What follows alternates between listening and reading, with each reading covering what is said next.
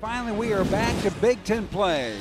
Michigan State comes in ranked number 1 in the land, but most important now is trying to maintain a position as number 1 in the Big Ten. Oh, the ball, Winston in the corner. Jackson for a wide open 3-ball. He got it. Over there now for a 3-ball. Miles Bridges. Oh my goodness. A 3-ball fired by Kenny Goins. He got it.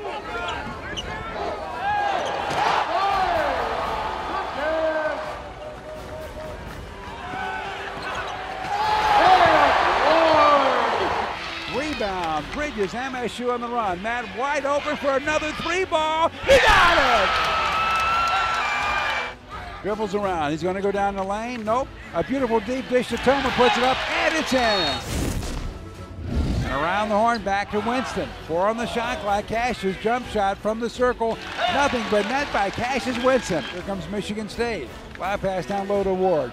Little 6-foot turnaround jump shot from the baseline is good. Wiley has it. His shot is blocked by Jackson.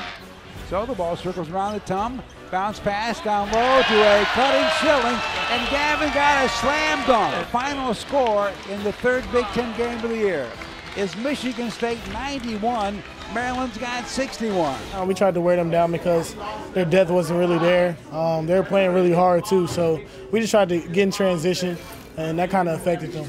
It was just one of those games. We had been practicing in that gym all week, practicing our shooting, and we just felt really confident going out there. I think, speaking for everybody, we felt confident, and when you hit a lot of shots and you lock down on defense, it should have a great outcome. The energy of the crowd was fantastic. They just showed so much love, so much energy, and that was the main thing. And the game was just more intense because it meant more to us because it was our 3rd Big Ten game, so it just meant more to us. And I thought when we clamped down better defensively, we got a running game going. We got a running game going, and you know, we got some wide open threes, and so our barrage kept going. But that's a good team. I mean, that ending, you know, we went on a hell of a run the second half. I thought the most impressive 2 stats for us was to have 7 turnovers. Our guys are more fired up about that than almost the win. And the other one that is kind of perfect for this team to start the Big Ten season off, and that's 30 assists out of 32 baskets. That kind of tells what kind of team I have.